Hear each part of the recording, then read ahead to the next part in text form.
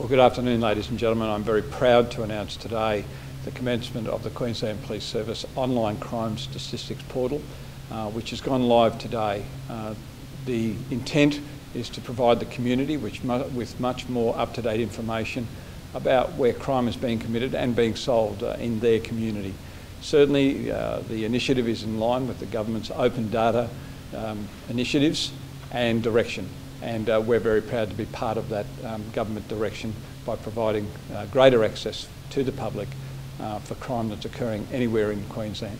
So explain how it works. How do I go on there and work it? Well, any member of the public can access the portal by simply going to our Queensland Police webpage, and on that webpage they simply click on the online statistics area, and that will bring up the map of Queensland and a range of filters. So they can decide which crimes they'd like to search for and the area that they'd like to search in. So what crimes can we search for? In fact, nearly every crime class is provided in a mappable environment, so every crime class will come up on our maps other than two, and that's domestic violence and sexual crime. While that information is provided in an aggregated way on a monthly basis, for privacy reasons we haven't added it to the map. But every other crime class is there. There is a lag of about a week between when a crime event occurs and when it will go live on our crime map, and there are reasons for that in terms of quality control of the information. But certainly, with that week lag, people can look at their area, at a neighbouring area, at a whole city, at the whole state, in fact, to look at what crime is being committed. Sexual offences. I mean, what would that entail? Why have you included that? There are issues around privacy, individual privacy, particularly victims, and so we've chosen to keep that in our normal monthly aggregated stats, which will provide numbers in a divisional area, but not in this specific area where it occurs. What level of detail can you get? Do you know at number 45 there was a break-in, at number 78 there was a car stolen, or is it not to that? The map will provide a general location, but again, for specific data to an address, that won't be given. But it certainly will give information about the crime, and it will be in the general area of where the crime occurs. And how will you update it being solved? How do we know it's going to be solved? That information is within the icon, and so the crime will come up as a particular type, and it will give a time and what have you when the crime occurs, and it will give another piece of information if it's actually been solved. Do you think it could be embarrassing if crimes aren't solved? And how many crimes there are in particular? No, look, this is just basically live statistics that we produce to the community on a yearly basis, but it is down to another level where we provide this information based on location, very specific location, something more than we've done in the past. Are we going to be able to use these figures to compare, one suburb to another suburb? Absolutely. Certainly, the crime mapping will go back about 13 years, so not only can you make judgments about what's happened over time, but you can also compare suburb to suburb, area to postcode even. Has there been any consultation with, say, real estate groups or anything like that about whether they have any issues with this?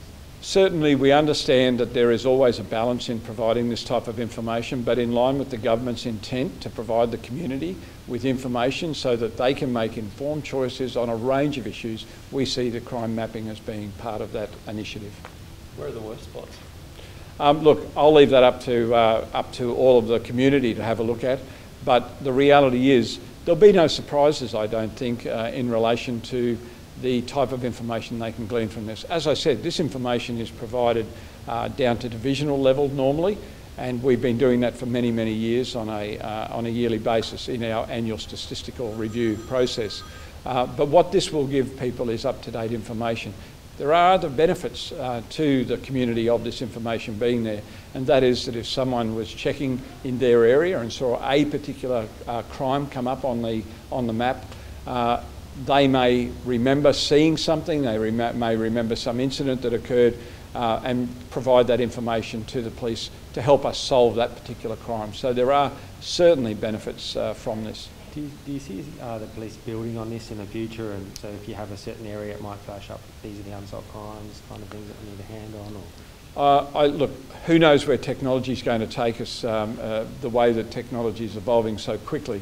But in the future, it may be, we may show hotspots, be able to show current time hotspots with crime to help the community understand what's occurring in real time in their area. But that's for the future. Should individual residents have any concerns about, if they're concerned about their privacy, about, what's happened at their home, for their neighbours being able to see what's on these maps? The individual map information will not be down to the detail of exactly where the crime occurred, but it will be close by. So certainly that information, by doing the mapping exercise, we have to be able to put it somewhere. It's no good having them all at the intersection of a road, say, 100, 200 metres away. The whole purpose of the crime map is to provide better information to the community so that the community can ultimately help us as well. So it is a double benefit, essentially, keeping the locals more informed so that therefore they may be able to help. Absolutely. This is not just about people making informed decisions about what's occurring in their neighbourhood. It certainly is about helping them to understand what's going on and potentially being able for them to recognise that something's occurred and provide information back to the police. And Crime Stoppers obviously is a way of doing that. Do other states have this type of problem? Look, this is a worldwide trend, and not only other states have it in Australia, but around the world there are examples of this. I would suggest though that the ability for us to put up stats that are only a week old is probably best practice in Australia at the moment for crime stats. So why is it taking so long to launch something like this? Oh look, technology is a wonderful thing. There's a lot of planning and effort goes into providing this type of service, but in line with government policy, certainly this is something that we've been working on for a while. Are we one of the last states to take this on board? No, not at all. There are some states that have it, some areas that have it. I think that the ACT was the last one to go live about a year ago, and here we are today. How effective? Do you talk to the other states about how effective it has been? Oh, certainly. As I said, this is not just about law enforcement. This is about providing data to the community so that they can make informed decisions on a range of decisions that they want to make about where do they want to live, those sorts of issues. I'm sure that people will look at this when they're making decisions, lifestyle choices. Now that you've set it up, will it take much resources to keep it updated, or is it all automated? It's not. It's basically automated, but obviously there's a quality control mechanism that takes some manual work as well. But basically, it's automated. So do you expect, residents from all over the state might start grouping together and saying, well, look, we've had X number of break-ins in our suburb and our streets. What are you doing about it? Look, I hope they do. In fact, that's one of the benefits of the community being able to make informed decision, and some of the informed decisions about the quality of the policing services we provide. And I hope that will exactly be part of the discussion that will happen at the local level.